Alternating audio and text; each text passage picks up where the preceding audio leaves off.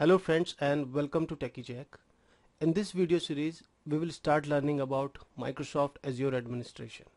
So before starting the journey with the course, it is important to know what you must know before learning Azure. So let's see what are the prerequisites of Azure Administration. You should be aware of on-premises virtualization, including virtual networking and VM hard disks. You must also know about the TCP/IP and good knowledge of DNS, virtual private network, firewall and encryption technologies. Also, you should have a good understanding of Active Directory concepts like user groups and role-based access control, and understanding of site resilience and disaster recovery along with the backup and restore. So let us also check what are the modules you will see in the Azure Administration course. The module 1 is identity. Basically in this module you are going to learn about how to create Azure users and groups in Azure Active Directory and how you can manage users and group in Azure Active Directory. And the next one is governance and compliance. In this module you will be learning about the analyzing costs and creation of budget with the Azure cost management, and you can predict the cost and optimize the spending of your Azure system. And the third one is Azure Administration. In this module you will learn the core cloud services like how you can manage services with the Azure portal and how you can control and organize your Azure resources with the Azure Resource Manager, and how you can automate Azure tasks with script and PowerShell. And the fourth module is virtual networking. Here you will come to know about the networking fundamentals, and you can design an IP addressing schema for your Azure deployment. You can host your domain on Azure DNS as well. And the fifth one is inter-site connectivity.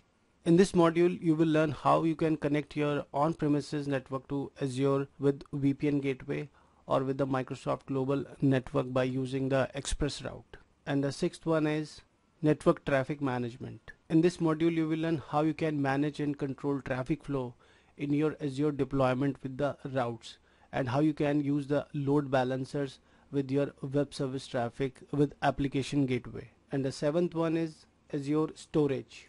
In this module you will learn about how you can create a Azure storage account, how you can secure your Azure storage, how you can provide a disaster recovery by replicating your storage across region and failing over the second location, or you can monitor, diagnose and troubleshoot your Azure storage. And the eighth one is Azure virtual machines. In this module you will learn how you can deploy Azure virtual machine from VHD templates, add and size disk in Azure virtual machine, how you can protect your virtual machine setting with Azure automation, and how you can connect to virtual machine through the Azure portal.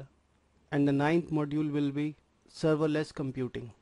In this module you will learn how you can host your web application with Azure App Services, how you can run Docker containers with Azure Container Instances, and you will come to know about the introduction to the Azure Kubernetes services as well, data protection. With this module, as the name says, you can protect your virtual machine by using Azure Backup, and you can do a backup and restore with the Azure SQL database, and also you can protect your Azure infrastructure with Azure Site Recovery as well. And the 11th module will be our monitoring. In this module you can analyze your Azure infrastructure by using Azure Monitor Log. You can improve your incident response with the alerting on the Azure. You can design a holistic monitoring strategy on your Azure. Along with this, let's also see what are the certification options we have in the Microsoft Azure Administration. We have an exam 900, that is Azure Fundamental.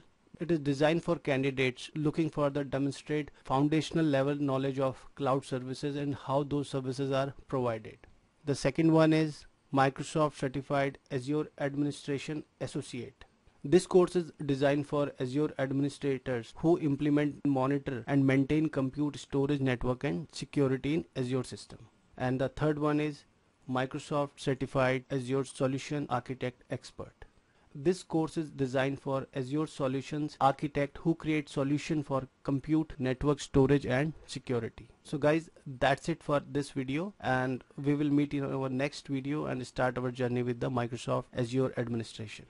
So friends, if you found the video informative, do subscribe the channel and also check out some other video links on the screen.